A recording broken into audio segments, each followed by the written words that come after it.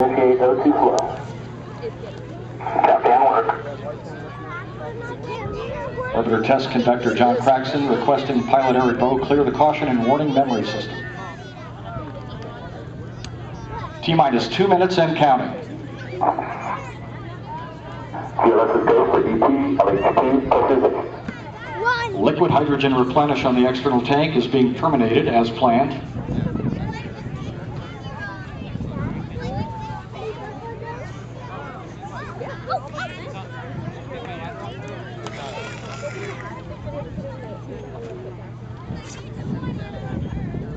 T-minus 1 minute, 30 seconds and counting. All systems are go. About 90 seconds away from the launch of Space Shuttle Discovery on her final mission.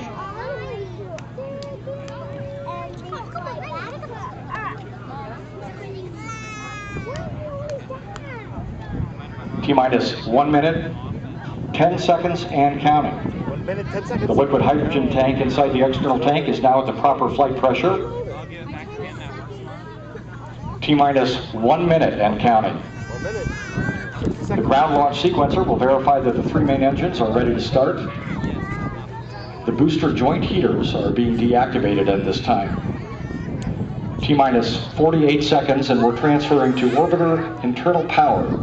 Discovery is now running on its 3 onboard fuel cells. Coming up on a go for auto sequence start at T-minus 31 seconds.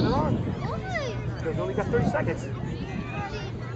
CLS is go for auto sequence start. And we have a go for auto sequence start. Discovery's onboard computers have primary control of all the vehicle's critical functions. Start to stand there. 20 seconds. Camera up in the air. The sound suppression water system has been activated, protecting Discovery and the launch pad from acoustical energy waves. CLS is go for main engine. Go for main engine start. Here it goes. We have main engine start. It's going to launch.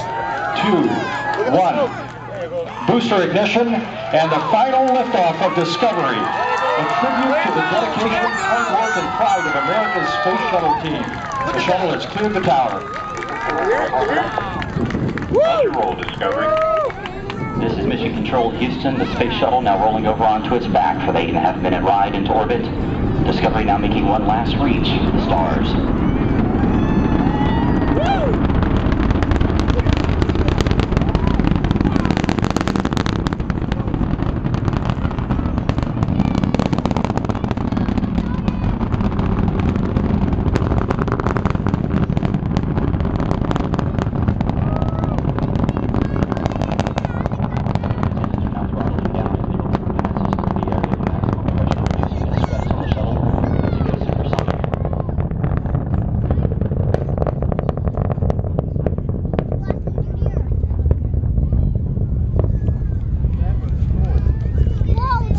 Discovery Houston, you are go and throttle up.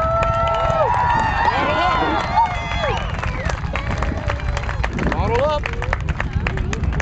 Both Commander Steve Lindsay acknowledging the call from Capcom Charlie Hoba as Discovery's 3 main engine throttle back up. Lindsay is joined on the flight deck by pilot Eric Bowe and mission specialist Al Drew and Nicole Stott. It sure is. Isn't that cool? Mission specialist Mike Barrett and Steve Bowen. Discovery's 3 main engines are burning fuel at a rate that would drain an average swimming pool in about 25 seconds. The engines combined with the solid rocket boosters produce more than 7 million pounds of thrust. 1 minute 50 seconds into the flight, we're standing by for separation of the twin solid rocket boosters. Discovery now traveling 2,695 miles an hour. Its altitude 24 miles. Downrange from the Kennedy Space Center 29 miles. See the fire.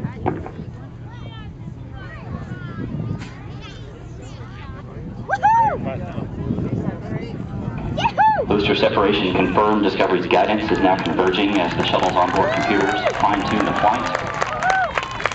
He's almost in space. 2 minutes 25 seconds into the flight, Discovery traveling 3,189 miles an hour. Its altitude 37 miles. Downrange from the Kennedy Space Center 53 miles. Discovery now getting a boost into orbit from its twin orbital maneuvering system engines on either side of the shuttle's tail.